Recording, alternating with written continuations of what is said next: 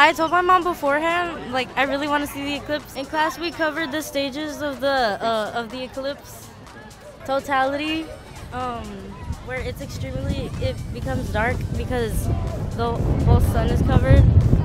And right now, she was sharing with me that she just took some really cool pictures using a filter.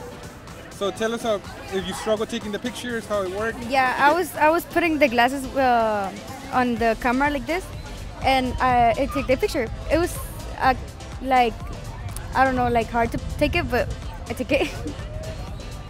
My name is Mario Rojas, and I'm a teacher here at Vela Middle School. I teach 7th and 8th grade science, and it's been a pleasure having you here at my campus with my students.